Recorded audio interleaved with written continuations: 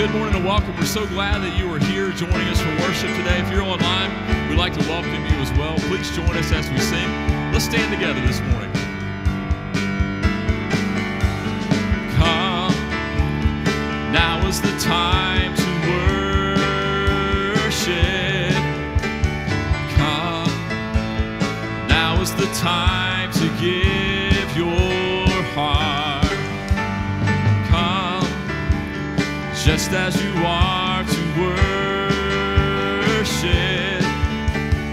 come, just as you are before your God, come. One day every tongue will confess you are God.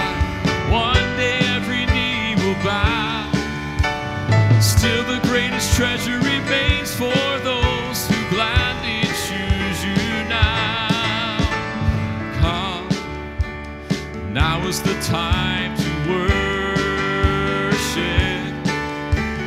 Come, now is the time to give your heart. And come, just as you are to worship. Come, just as you are before your God.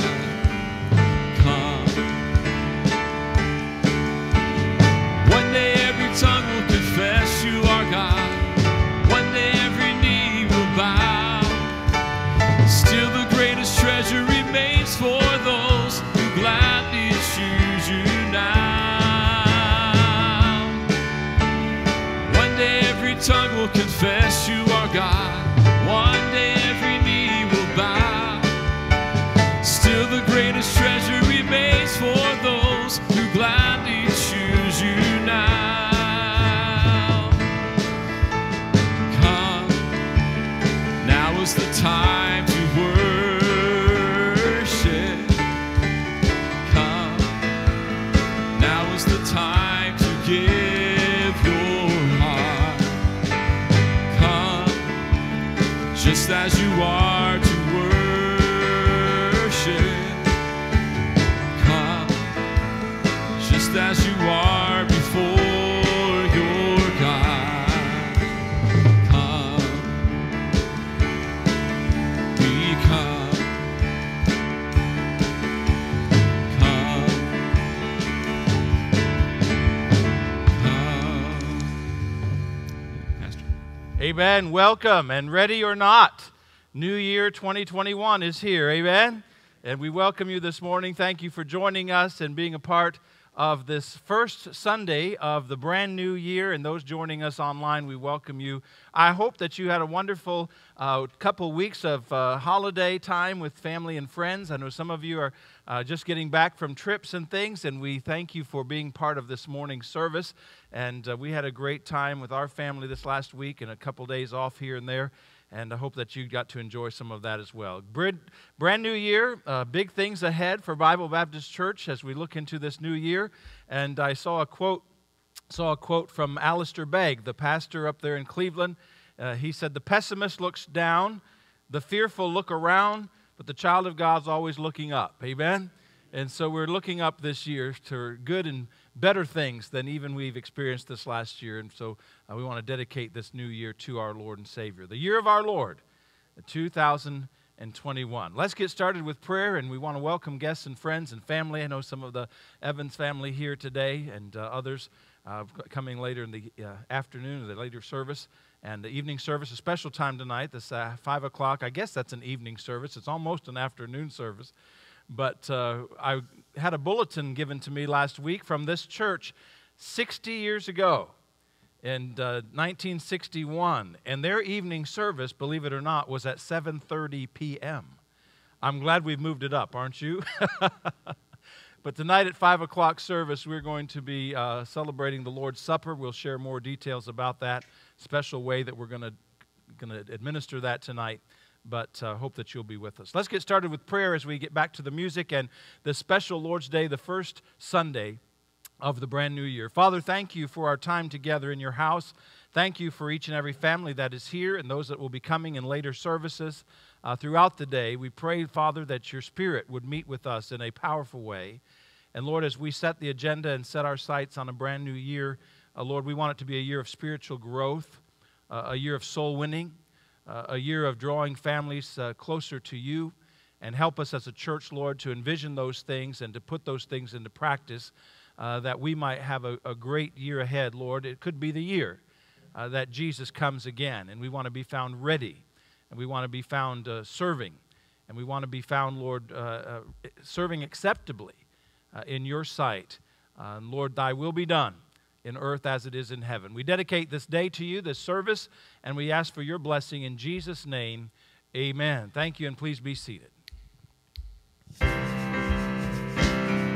As we look back at the old year, 2020, and look forward to the new year, let's remember, as Christians, we have a sure and steady anchor, amen, that we can depend on, look forward to, and trust in. Christ, a sure and steady anchor.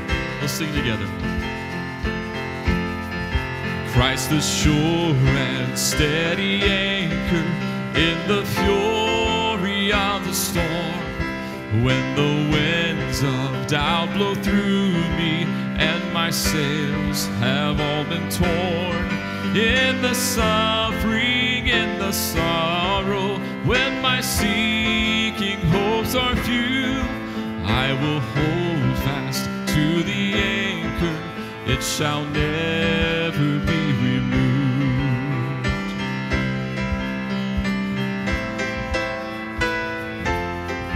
Christ, the sure and steady anchor, while the tempest rages on, when temptation claims the battle and it seems the night has won, deeper still then goes the anchor, though I justly stand accused, I will hold fast to the anchor, it shall never be removed.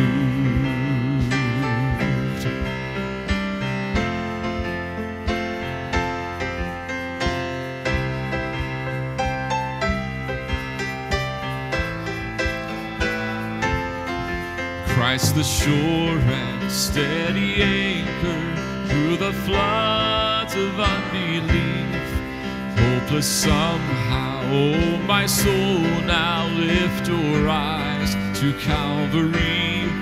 This my ballast of assurance, see his love forever proved. All my hope is in the anchor, it shall never be removed.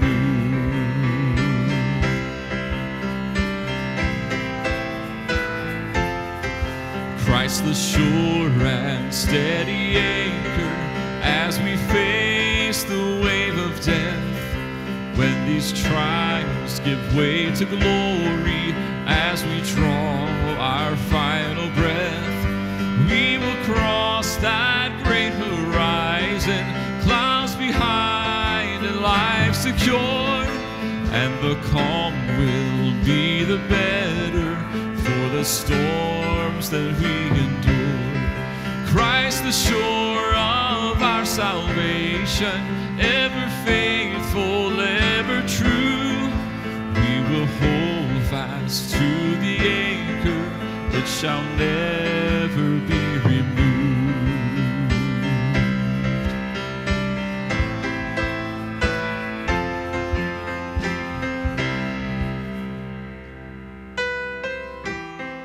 As we sing this last song, will you stand with me?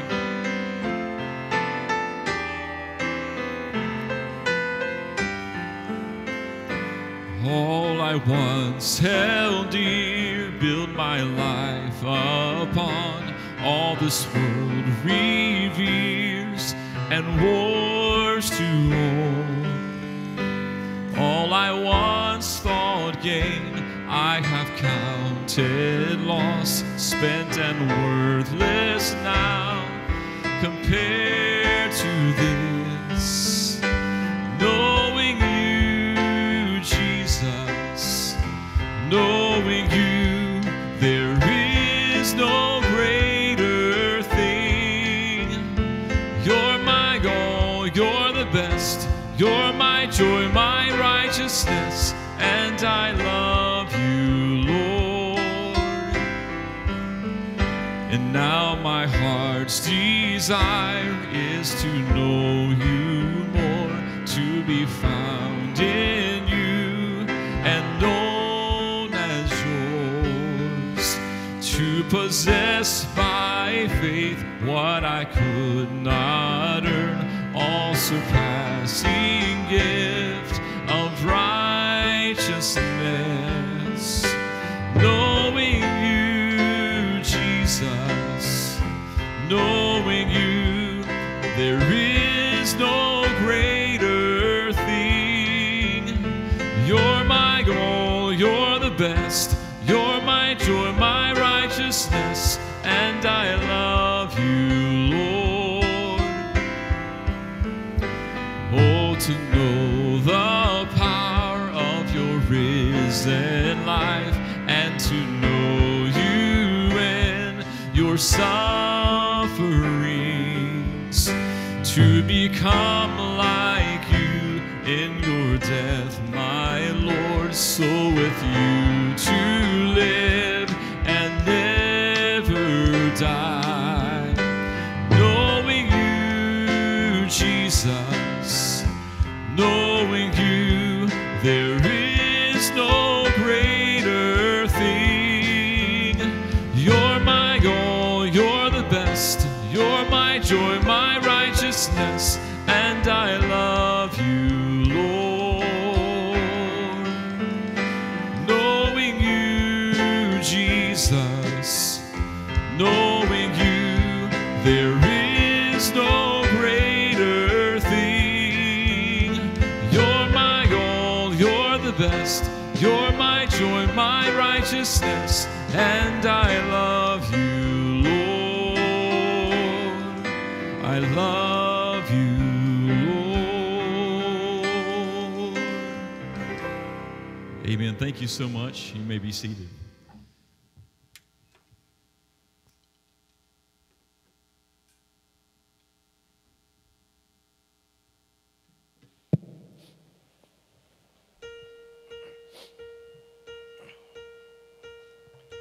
You met me deep in my despair to show me that you would never leave me there. You claimed because I was made for so much more, I am your child, and I'm worth fighting for, though heavy with the weight of my mistakes.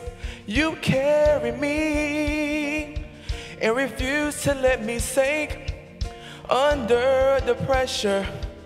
You're meant for me to soar. I am your child, and I'm worth fighting for. Eyes haven't seen, ears haven't heard all you have planned for me, and nothing could separate me from your love when there's so much more still worth fighting for. Now I'm moving by faith and not by sight towards victory. By the power of your might, you straighten out my path.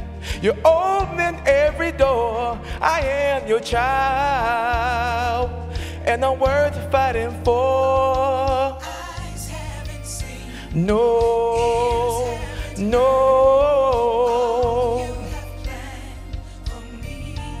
and nothing, no nothing separate me from your love. Yes, Lord.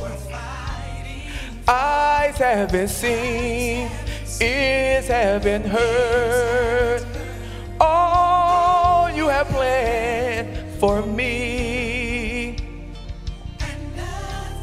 Separate me from your love.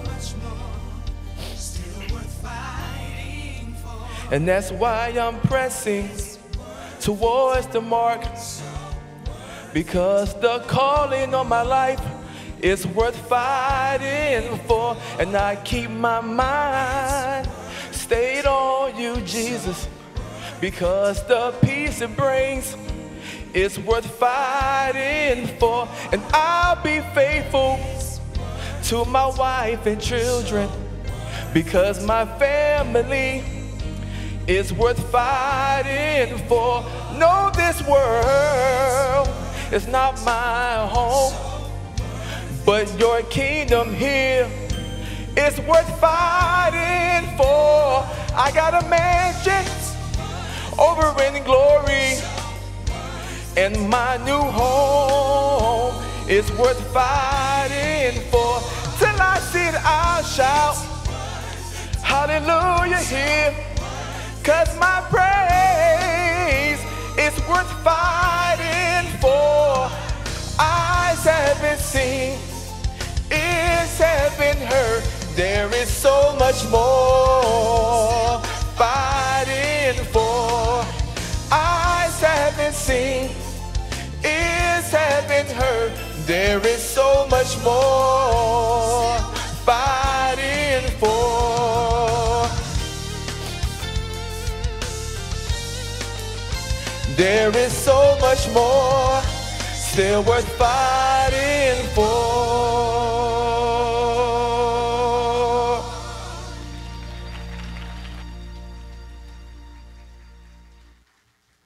Amen, Kevin. Great song to start out the new year. Amen. There's a lot worth fighting for as we're in this spiritual battle, and appreciate that song this morning. In just a moment, we'll stand and turn to 2 Timothy chapter 3. If you want to go ahead and find your place there, don't have to stand just yet, but wanted to share kind of a outline of the year ahead, and hope again that you had a great weekend. I know some more folks have joined us from the original greeting. And I went to the closet this morning to get dressed, and I thought, what should I wear this first Sunday of the year? And for some reason, I was drawn to these Ohio State colors. I'm not sure why, but if you'd have kept a quarterback, you could also enjoy some of those colors. But anyway, I hope you had a good weekend, Ben Williams. You probably did not, but that's all right. It's all right. We had a lot of fun, and we were with some folks and enjoying the New Year's Day. Well, as we look out this brand new year ahead, 2021, and you know, this could be the year, amen? I know preachers say that every year, but one of these years, it's going to be the year. We say it every year, but even so, John said, come quickly, Lord Jesus. I mean, the Jews, the Israelites were waiting. They said, this could be the year Messiah comes, and there was a year when he was born, and we New Testament Christians say, this could be the year. And there's going to be a generation somewhere along the way. If it's not my generation, my kids, and maybe my grandkids, but somebody's going to hear that trumpet sound. Somebody's going to see the skies lighting up in the east, and we're going to be out of here. And then it won't matter what happens. And I'm thankful that this week is the election and no more commercials. Amen. We can all agree on that. Don't care who you're voting for. Well, one of these days we're getting out of here. But as we enter this new year of 2021, the Holy Spirit has led me and impressed upon me to lead our church into a renewed love for God's Word and a renewed and refreshed commitment to the doctrines of Scripture. In this last church age that we find ourselves in before the rapture, this last church age known as the Laodicean church, and we are up to our necks in this Laodicean church age. But the church at large in that Laodicean age is marked by a dramatic shift away from the headship of Christ, and by connection then, a movement away from the Word of God. Those two are forever intertwined. You can't move away from Christ and stay close to the Word of God. And again, you cannot move away from the Word of God and stay close to Christ. Because the Bible says that Jesus Christ is the Word. John 1 verse 1 tells us, in the beginning was the Word, and the Word was with God, and the Word was God. So when a church moves away from the Word, they are moving away from God. And when a church moves away from God, they are moving away from His Word. And that's how you explain pastors today saying that the Bible somehow supports abortion. To come to that conclusion, you have moved away from the Word of God. Or gay marriage, or some of these other social issues, to somehow infer that the Bible supports these things. You have long ago moved from this thing of sound doctrine. By contrast, the Philadelphia church, of which we would identify, that's the 6th church age, right before the Laodicean church, the 6th church age, you would find the church of Philadelphia has been complimented by the Lord for a couple things. And if we have those verses, whoever's running the buttons back there, notice Revelation chapter 3. Revelation 3. I'm a little bit out of order, guys. Thank you. Notice what Jesus said to this church of Philadelphia, of which we would identify as a Bible-believing doctrinal church. He said, to the angel of the church in Philadelphia, write, these things saith he that is holy, he that is true, he that hath the key of David, he that openeth and no man shutteth, and shutteth and no man openeth. Verse 8, I know thy works. Behold, I have set before thee an open door, and no man can shut it. For thou hast a little strength, and hast kept my word, and hast not denied my name. Look at verse 9. Behold, I will make them of the synagogue of Satan, which say they are Jews and are not, but do lie. Behold, I'll make them to come and worship before thy feet, and to know that I've loved thee. So Christ compliments this Philadelphia era church, and he says they have a little strength, and he commends them for two things. He says, first, you have kept my word. You've kept my word, and you've not denied my name. And so, as we said earlier, when you move away from Christ, you move away from the Word. When you move away from the Word, you move away from Christ. And the Philadelphia church, the hallmark of that church, that era of churches of which we would identify, are churches that have kept the Word and not rejected or denied the name of Jesus Christ. It is the name above all names. Amen? No other name under heaven given among men whereby we must be saved. And so we're living in an era where theology has been replaced by psychology and the opinions of men, where Christ has been replaced with whatever's cool, where fundamentals of the faith have been exchanged for the current spiritual fads, and where the truths of Scripture have been ignored for the trends of society. That's where we find ourselves going into 2021. But we need God's Word. Amen? Notice Matthew chapter 4, verse 4. Jesus is speaking, but he answered and said, it is written, man shall not live by bread alone, but by every word that proceedeth out of the mouth of God. The Apostle Paul warned that in the last days people would reject sound doctrine. Look at 2 Timothy 4. Keep going, 2 Timothy 4. Paul warned us, he said, preach the word, be instant in season, out of season, reprove, rebuke, exhort with all longsuffering, and what's the next word? Doctrine. For the time will come when they will not endure sound doctrine, but after their own lusts shall they heap to themselves teachers having itching ears, and shall turn away from their ears from the truth, and shall be turned unto fables. So now we have this emphasis, Paul said, on sound doctrine. He said, take heed to doctrine. And then particularly, he said there's going to be a time when they reject sound doctrine. But let's define those two words of sound doctrine. Let's define those two words. The first word is doctrine that we will look at. It's from the Latin word doctrina. That's real easy, isn't it? Doctrine. You know Latin. How about that? And I'm not talking about pig Latin. I'm talking about real Latin. It's from the Latin word doctrina, which means teaching or instruction.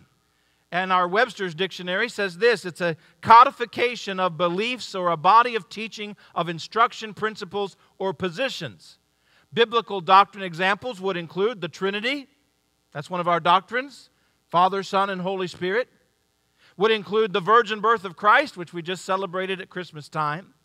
Would include the atonement for sin, the death, burial, and resurrection of Christ, etc. These are cardinal doctrines. These are sound doctrines of the beliefs and teachings of the Scripture.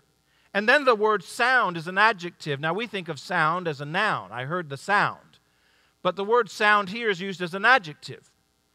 And it means free from flaw or defect or decay. It means reliable. Sound means thorough. It means healthy or free from damage. If I'm the captain of a ship, I want it to be a sound ship. Amen? Free from decay. My dad was a big proponent of wooden boats. He said if God had wanted fiberglass boats, he'd have made fiberglass trees. But if I'm in a wooden boat especially, I want that boat to be sound, healthy, without decay, reliable. If I'm taking a road trip across the country, I want the engine of my vehicle to be sound. I don't want it to be making sounds. Amen? I want it to be sound, reliable, thorough. Check this thing out. As Americans, we would love for our government to make some sound policy decisions. If I'm on trial, I want my attorney to make sound arguments. Amen? So you understand the definition of the word. To have sound doctrine means to be right, to be thorough, to be healthy, to be without flaw and without decay. So it is very telling that there is a shortage of sound doctrine found in the churches in this last days, as Paul describes it. Now would you stand with me and find 2 Timothy. Guys, we're going to go to the very beginning. 2 Timothy chapter number 3. And notice verse 14. Paul, the elder pastor, is writing to this young preacher named Timothy, and he gives him these instructions. And to our knowledge, this is the last book that Paul wrote before he died for the gospel's sake. And we find these words. He said, "But continue thou," verse 14, "continue thou in the things which thou hast learned and hast been assured of, knowing of whom thou hast learned them, and that from a child thou hast known the holy Scriptures, which are able to make thee wise unto salvation through faith which is in Christ Jesus." Verse 16, "All Scripture is given by inspiration of God and is profitable for doctrine." The first thing on the list, the first thing that Paul said the Scripture is good for: doctrine, for reproof, for correction, for instruction in righteousness, that the man of God may be perfect, truly furnished unto all good works. And all God's people said, amen? Thank you, and please be seated. Doctrine. The message this morning is building on sound doctrine. Several times a month, and this has been over the course of 25 years of pastoring, but several times a month I receive in the mail, when we get mail. Y'all have a problem with mail lately? I receive letters, flyers, brochures, invitations to seminars, or new books that promise how we can build and grow the church. They suggest so many things. And I've shared some of these before with you. From no suits and ties, that'll build your church, to no choir, to no pulpit. The preacher's supposed to sit up here on a bar stool. You must have a coffee bar in the lobby. You must change your Bible. You have to have a cool name that sounds more like a health club than a church. As a matter of fact, don't even use the word church in your title, and never, ever, ever use the name Baptist if you want to grow a church today. That's what they tell you. Don't receive an offering. Only have worship on campus and use small group meetings in homes throughout the week. No Sunday school, no organized youth programs. These are some of the suggestions. But in over 20 years of getting that kind of junk in the mail, I have never seen or heard or read anyone suggesting that to build the church you need to preach sound doctrine. Did you catch that? That's not on the list. As a matter of fact, they would pull away in this Laodicean age. They would seek to water down the doctrine. But I believe God's Word. And I believe that preaching and teaching sound doctrine will build a stronger church than changing our sign. Preaching sound doctrine will build a stronger church than me changing my wardrobe. Preaching sound doctrine will build a stronger church than removing the pulpit and opening a coffee bar. Although I did think of a good name for a coffee bar in a church, Holy Grounds. I mean, if I was going to do it, I'm sure somebody thought of it before me. But I think preaching sound doctrine is far superior to any plan or scheme of man when it comes to building a church. You must build the church. You know why this church is here 65 years later?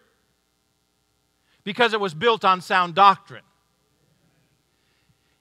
Think about all the fads and things that have gone through the last 60 years. And all the bright lights and all the new things and all the special ideas and like a dog looking at a squirrel, you know, everything, let's go this way, no, let's go that way, let's do this, let's change that, let's do away with that. No, sound doctrine has kept our anchor, and that's why we're here today, some 65 years later. You don't build a church on the music program because music changes. The music we're singing today is not the same that we were singing 30 years ago or 50 years ago. You don't build a church on the preacher because preachers come and go. If this church was built on Dr. Hodges, it would have shut down when Dr. Hodges left. If it was built on Pastor Hubbard, it would have shut down when Pastor Hubbard left. But the church isn't built on personality. It should not be built on personality. But oh, you see it. You see it all over the country. Popular preacher, huge crowd. Preacher leaves or preacher quits, preacher retires. That's what happens to the church. Goes down. Why? Because it's built on personality. You don't build a church on programs. See, all of that stuff, the sound doctrine is the foundation of the church, is what I'm trying to teach you. Everything else is window dressing. Everything else is the furnishings of the house. From the staff members to the programs to the music, that's all incidentals. But the house must be built on sound doctrine. Because staff members change. Music changes. Preachers change. But the Word of God never changes. And so the foundation is sure and settled, and we need the Word of God. And in this new year, I want to refocus our efforts. Not that we've strayed from it, but I want to just put a new commitment to it, that we must preach the Word correctly, consistently, and confidently. Each Sunday morning this year, Lord willing, I'm going to share a little bit about every book of the Bible. Every week we're going to take a book of the Bible. Some weeks we'll double up a couple books, the smaller ones, and just touch on those before I get into the main message. And we're going to go from Genesis to Revelation. We're going to review the major themes and the doctrinal importance of every book of the Bible. As the Bible said, every word of God is pure, and all Scripture is given by inspiration of God. And so I'm going to add that to our message. Now, don't get worried. I'm not going to lengthen the message. You're welcome. But I'm going to carve out a little time in the beginning of the message to share with you some doctrinal importance of every book. There's no accident about this book. Every book in this Bible is there for a reason. It's there on purpose. All Scripture, A-L-L, all Scripture is given by inspiration of God and is profitable for doctrine. And so this morning we're going to talking about doctrine. Next week we'll start with these books of the Bible. But I also want to challenge you as we get started this morning to read God's Word daily this year. Some of you I know, I've gotten some emails and some calls, people who've read the Bible through from cover to cover. That's commendable. Many a Christian's never done that in their life. And however you do that, if you choose to read it from Genesis to Revelation, or you want to find different Bible reading plans, there's apps for all of that, how you can read your Bible through in a year. I want to encourage you to do that. Whether you read it in a guided reading calendar or you just read it in daily devotions, whether you go all the way through, but get a little bit of God's Word every day in this brand new year. Amen? You say, well, preacher, it's the 3rd and I haven't done it yet. Well, you got 2 days to make up. But you can do it. and get a little bit of God's Word. Renew your commitment this year and your love for the Word of God. So what is the importance of sound doctrine? Now I'm going to preach. What is the importance of sound doctrine? Number one, why do we need sound doctrine? Because it produces strong disciples. Sound doctrine produces strong disciples. Weak doctrine produces weak disciples. If you're in 2 Timothy 3, look at verse 16 again. All Scripture is given by inspiration of God and is profitable. It's valuable. It does something. It accomplishes something. And is profitable for doctrine, for reproof, for correction, for instruction in righteousness. After Paul establishes that all Scripture is given by inspiration, and the word there, inspired, means to the breath of God. We use the same kind of root, respiration. Somebody's breathing, their lungs. Respiration. We would say if someone's lungs weren't working, they expired. There's that same idea of breath. The Word of God has been breathed by God, and once He establishes where it came from, He says it's profitable, and He lists those 4 products, and the first one is doctrine. You see, solid Bible teaching and preaching strengthens every believer and provides the knowledge that we need for spiritual battle. And friend, we're in a spiritual battle. It is raging all around us. And whether you recognize it or not, I've shared it, especially before the election and during this COVID crisis. Yes, there's political things behind all this. Yes, there's medical things behind all this. Yes, there's economical things all behind this. But there is spiritual things all behind this. And we're in the middle of it.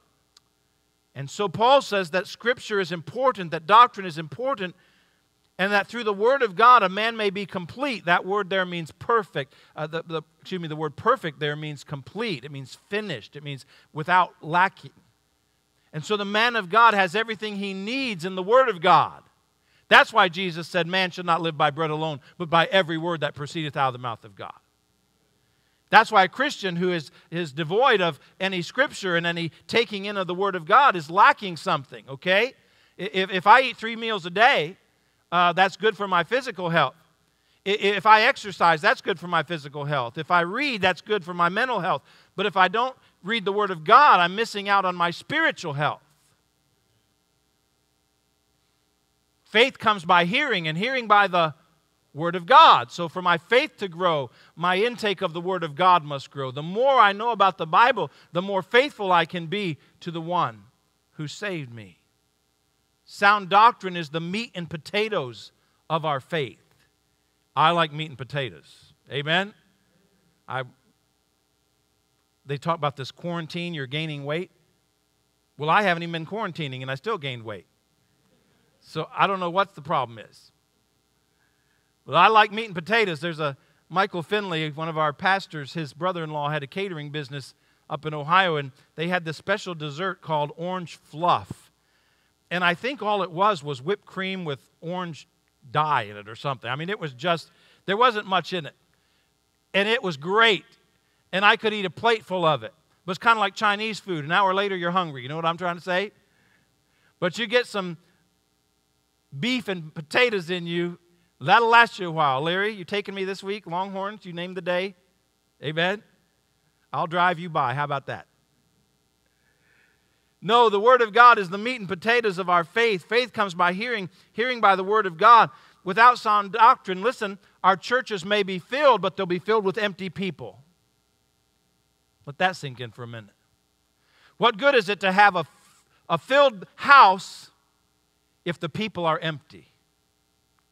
If the people are hungering for the Word of God? No, through our teaching, through our Awana, through our Sunday school, through our Wednesday nights, through our preaching in the pulpit, we must be preaching and teaching sound doctrine to fill folks with the truth of God's Word. Sound doctrine builds strong Christians, produces strong disciples. Number 2, strong doctrine protects the church. First of all, it protects the church from those without. Doctrine provides clarity of position in our stance on things. Think about that. And we're old enough, most of us, to remember a day when churches were proud of whatever they were. I mean, and I still feel that way. Man, if you're convicted to be a Presbyterian, then you be the best Presbyterian you know how to be. And if you're convicted to be a Methodist, then you be the best Methodist, and you study to show yourself approved unto God, and you do the best. And if you're going to claim to be a Baptist, then, man, you know what Baptist doctrine is, and you learn it, and you study it, and you follow it, and you practice it, and you be the best that you can, whatever the Lord lays on your heart to be and to do. And we may disagree on different things, but my point is this. We used to know what churches believed, because you could tell by their preaching what they believed. But now most of the preaching is mush, and you don't know what's in there. Amen? It's like some Heinz 57 sauce. You don't know what you're getting. So they don't call themselves Methodists, they don't call themselves Presbyterian, they don't call themselves Church of Christ, though they're preaching you have to be saved by baptism, but they don't want you to know that. So they don't preach it from the pulpit because they don't want to drive people away. Well, there's a little hint of dishonesty there. Hello? Man, we need to tell it like it is. If they don't want it, that's fine. But don't be dishonest about your doctrine. If you're a Calvinist, I disagree strongly with you, but at least tell people you're a Calvinist, preacher. If you believe in speaking in tongues, the Bible doesn't, but if you do, at least tell people what your doctrine is and try to hide it. Sound doctrine protects the church. Modern preachers say that doctrine divides. That's not true. Doctrine defines. Doctrine defines. It puts the parameters on our school of teaching and on our preaching of the Word of God. Not every church teaches the same thing. Not every church believes the same things. Not every pastor believes the same things. As I said earlier, you may be a pastor running for the U.S. Senate, but you have to go outside of this book to find your position on abortion. It's not in here. And you can call yourself a Baptist, and you can preach to thousands of people, and you can be a rhyming reverend, but you're wrong on the doctrine. Good preaching. You're wrong on the doctrine. Listen, the Bible says that sound doctrine protects the church. It's from without and from within. Sound doctrine says this is where we stand and this is what we believe. You can disagree. You have the right to disagree with what we believe, but you're not going to change our doctrine. You follow what I'm trying to say? You can come to me and say, Pastor, we really love the church, but we think we should be sprinkling infants. No, I've been sprinkled by some infants.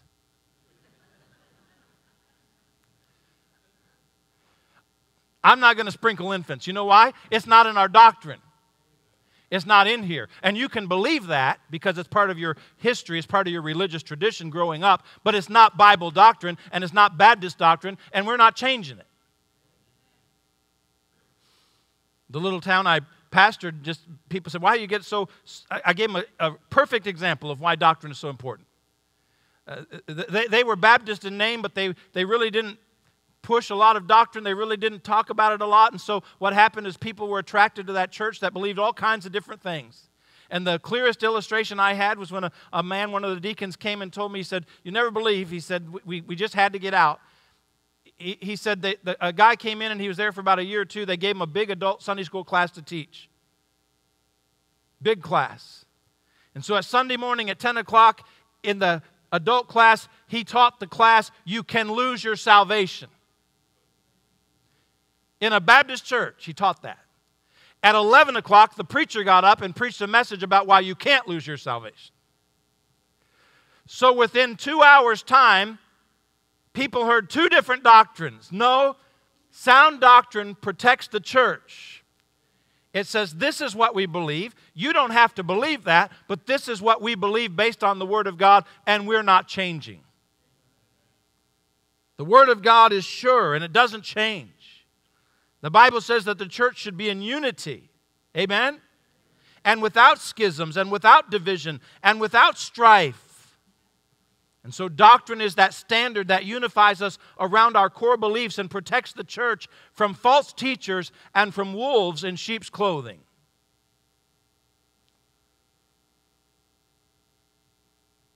It protects the church. It produces strong disciples. Number 3, sound doctrine prevents the enemy. Who is our enemy? By the way, it's not one another. Our enemy is the devil. Your adversary, Peter calls him. Jesus said, Simon, Satan has desired to have you, that he may sift you as wheat. But I have prayed for you. Boy, that's a blessing, isn't it? That Jesus prayed. I've had some great people pray for me. If my family was in a dire emergency, there's about 10 people I would call across this country immediately and ask them to pray for me. Because I know that they've got a hold of the altar of God, and they've been in the prayer room with God, and they're in close contact with the throne room of God. But to know that Jesus himself prayed for you, I'd say he's pretty close to the Father, amen? I'd say he's got an inside track. And he said, Satan has desired to have you that he may sift you as wheat, but I have prayed for you. Sound doctrine prevents the enemy, the devil, first of all, from confusing the saints.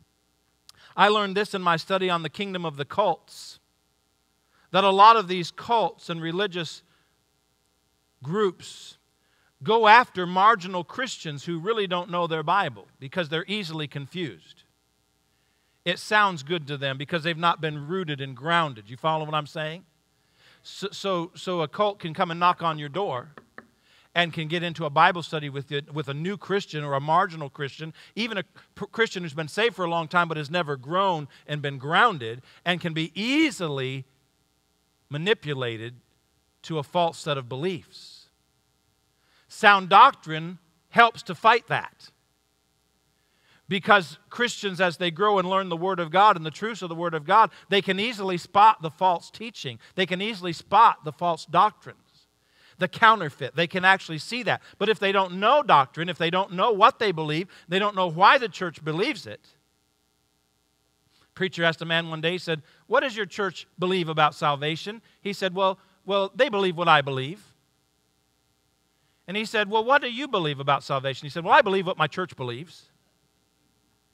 And the preacher said, well, what do you and your church believe? He said, oh, we believe the same thing.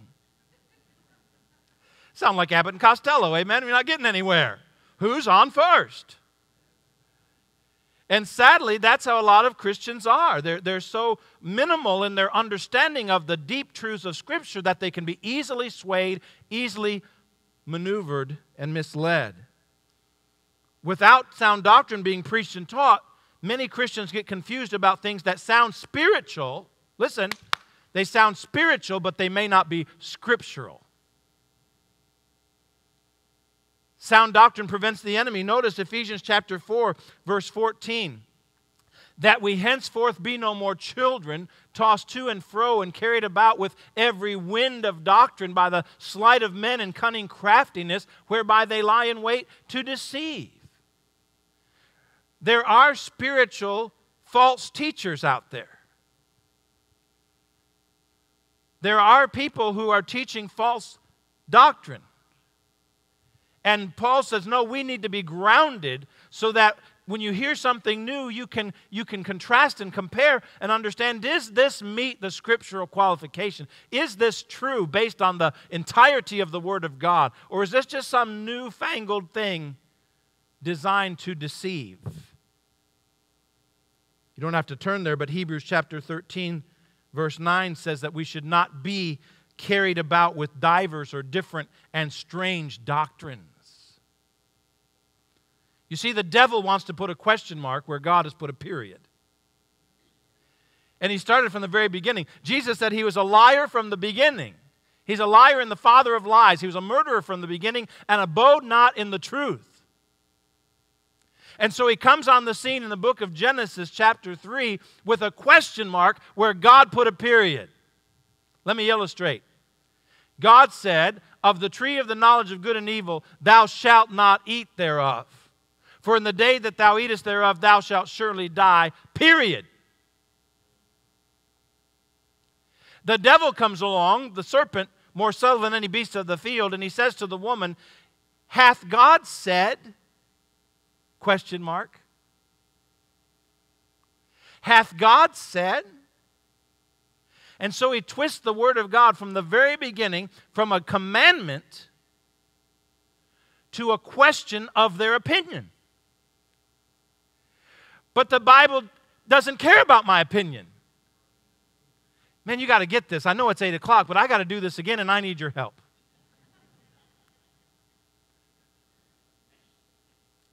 Please, please don't be insulted. Please, please. I'm trying to, this is a new year, and you got a kinder, gentler preacher coming your way.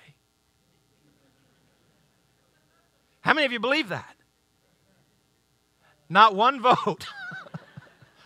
I'm done.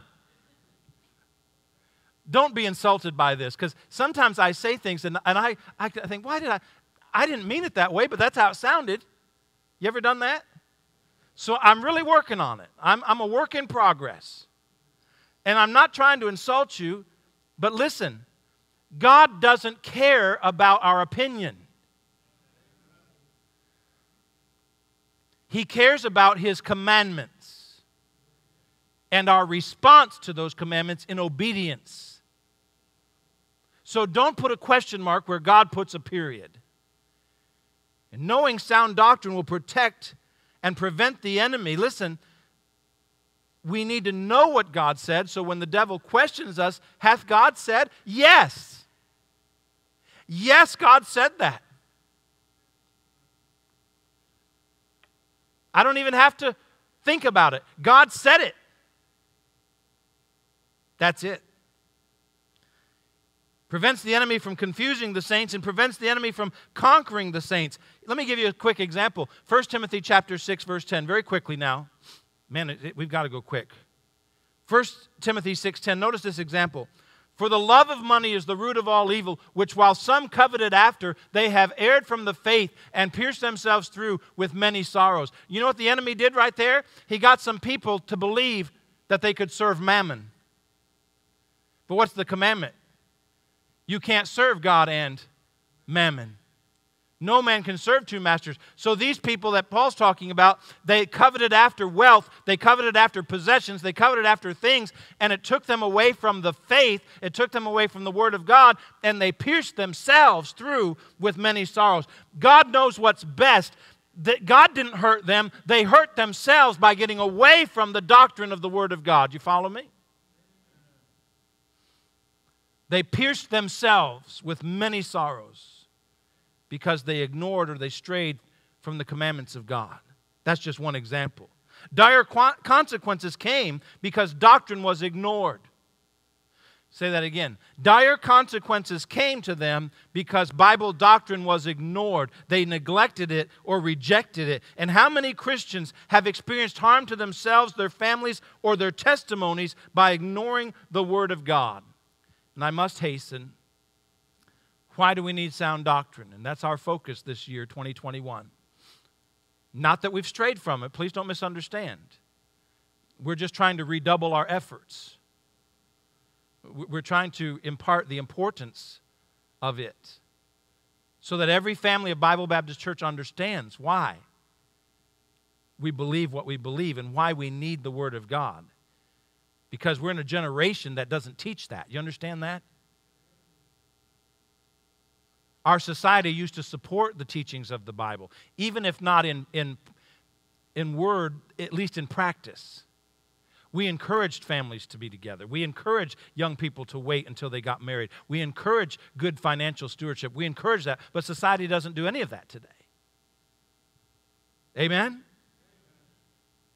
And so I want to renew, and this is the last point, Why do we need sound doctrine? Number 4, sound doctrine prepares the next generation. I started this message talking about this could be the year, but if not my generation, maybe my children's generation or my grandchildren. There's going to be a generation that sees the Lord return, and we must prepare the next generation. Go back to 2 Timothy, our main text, chapter 3. I'm going to go very quickly.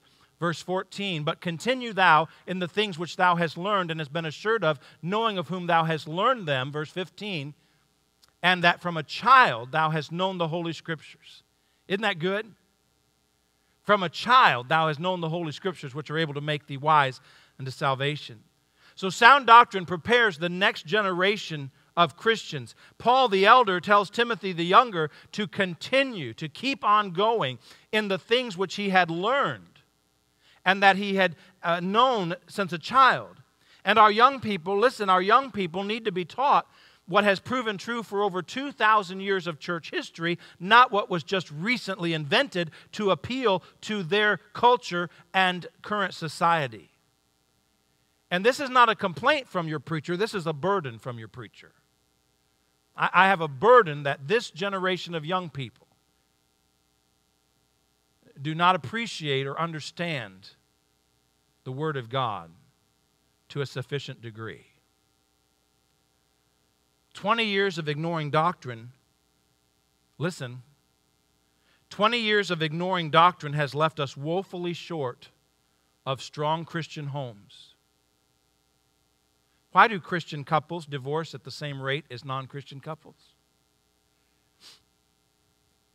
You know that's a pretty new phenomenon. If you study it, you would see that it follows the trend of churches dropping strong Bible teaching. I've got an article in my office, I'll preach it soon. Alcoholism has doubled in the last 30 years. It follows a trend of when preachers stopped preaching about it. It's led to great family issues. Suicides are up. Depression. The only families that alcohol has ever helped are the owners of the breweries. The only families that alcohol has done anything good for. Think about it.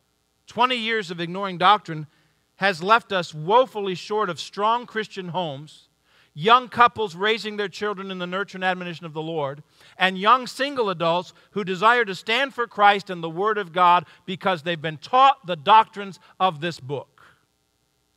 By watering down the Word of God and weakening our doctrines, we've produced a generation that doesn't know the difference between a Baptist and any other denomination. They don't know about hell. They don't know about eternal security of the believer. They don't know about the dangers of Calvinism. They don't know about the rapture or the return of Christ. They don't know anything about soul winning. But far worse than not knowing the difference between a Baptist and a Calvinist and a Methodist, worse than that is we've got a generation that doesn't know the difference between Christianity and any other religion in the world. It's one thing to not know your denomination doctrine. It's another thing to not know the difference between this and Islam, between this and Confucius. Amen? And it's not a complaint, it's a burden. It bothers me deeply. And I know it's a sign of the times, and it's that Laodicean church, but we can fight against it. It's worth fighting for. Amen, Brother Kevin? I'll give you this example in closing. In Nehemiah chapter 13, you don't have to turn there. But Nehemiah, after he built the wall and after things are going well, he noticed, listen what he noticed. He noticed that the Jewish people had so intermingled with the heathen countries. Listen, you got to get this. It's a good illustration. The Lord gave it to me. Shazam. The Jewish people had so intermarried and intermingled with the heathen countries and peoples and religions. Nehemiah said, I noticed that they couldn't speak the language of the Jews. They had lost their language. They had lost their tradition. They had lost their core. And he contended with the leaders about that. And he did some great corrective action. You can read it in Nehemiah chapter 13. Here's the illustration. In the absence of sound doctrine and lack of following God's clear word, worldliness on the part of God's people has produced a generation that cannot speak the language. They don't know the book. They don't know it. They don't value it. They don't love it. They don't follow it because they don't know it. And just as those heathen nations caused Israel to stumble, the worldliness and the watering down of the gospel has brought us to a place of weakness. But notice 2 Timothy 3:15, that from a child thou hast known the Holy Scriptures, which are able to make thee wise unto salvation. Boy, I like that. The Word of God is essential to our salvation.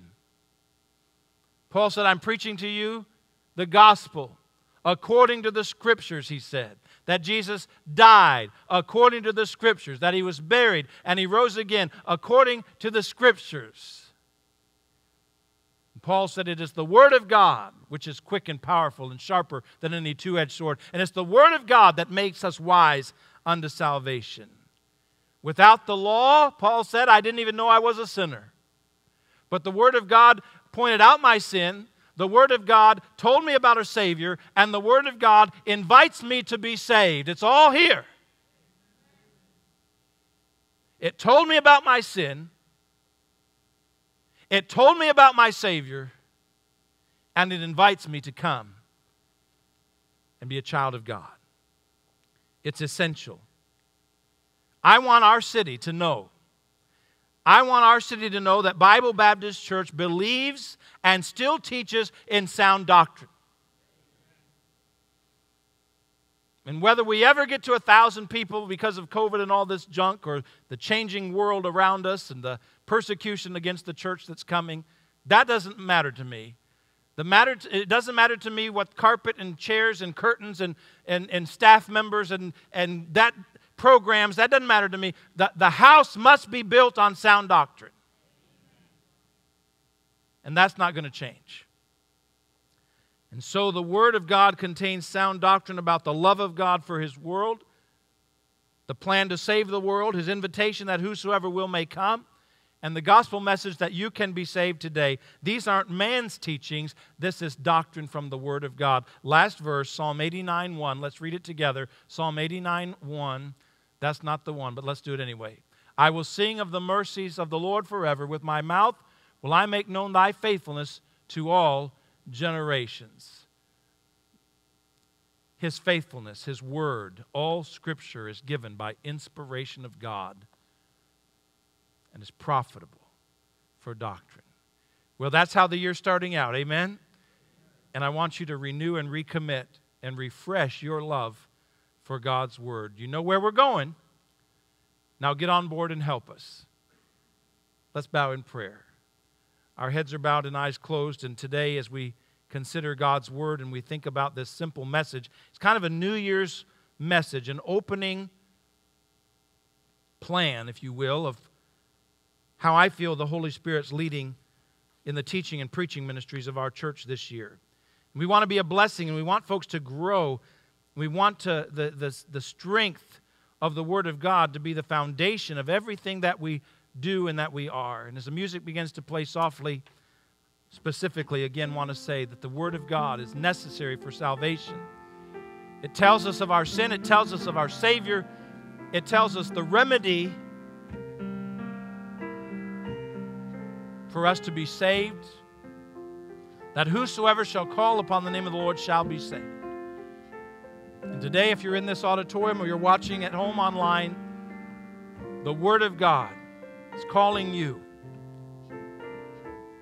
to the cross, to the side of the Savior.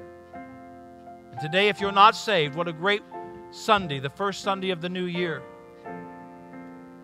to trust Christ as your Savior, to base your life upon His unchanging Word, to guide you. Thy Word is a lamp unto my feet and a light unto my path.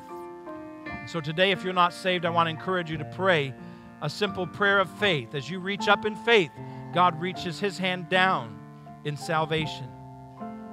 Would you reach up in spiritual faith and pray with me? Dear Jesus, I know that I'm a sinner and I need to be saved.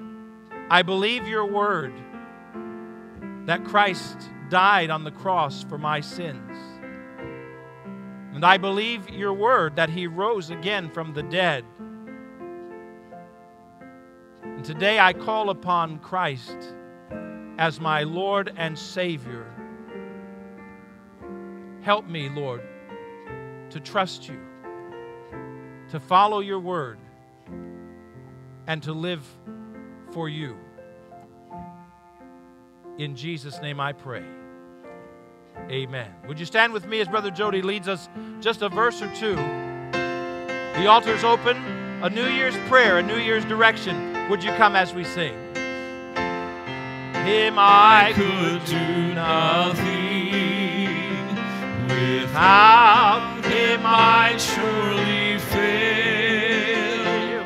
Without Him I would be drifting like a ship without a sail.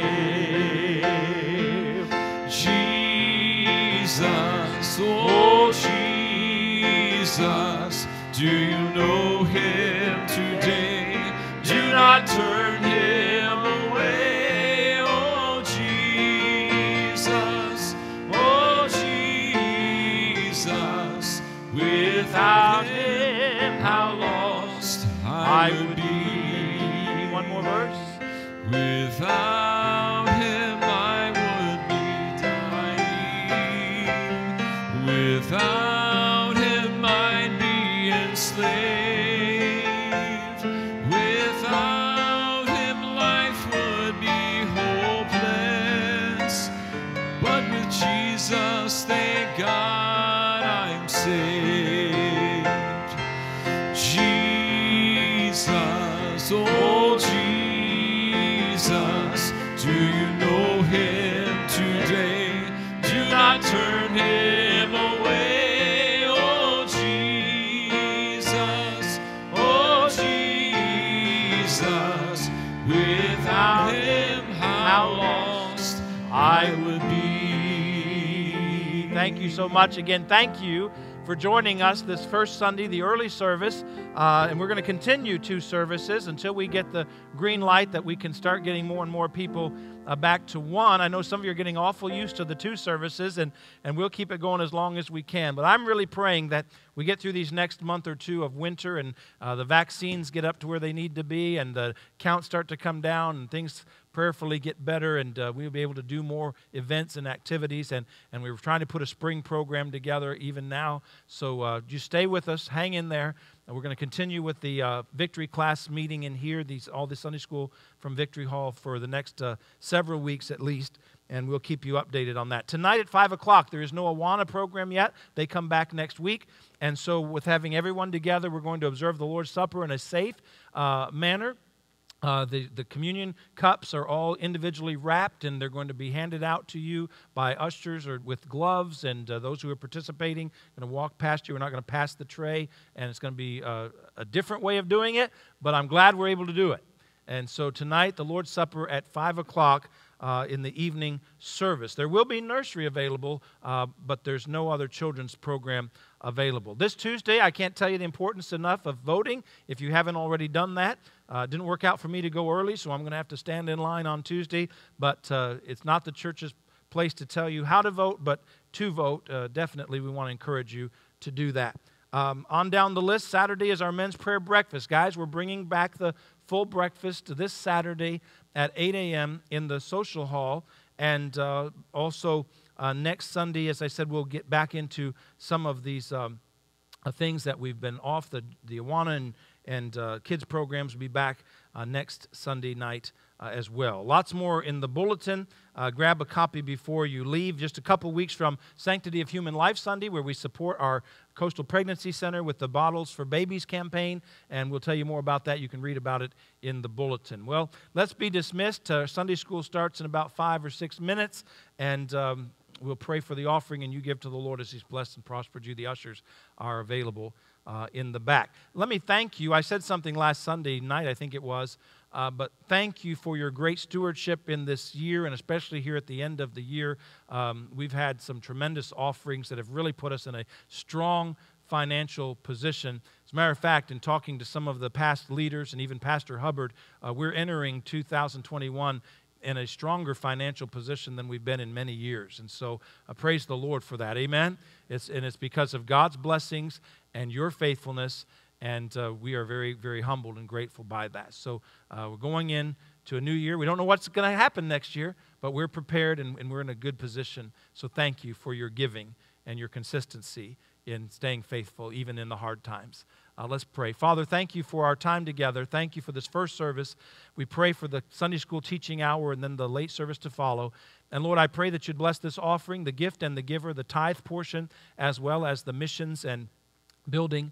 Lord, we are happy to report to our people the goodness of your hand upon us this last year, and we look forward, Lord, to continued blessings in the new year. In Jesus' name we pray, amen. God bless you. We are dismissed.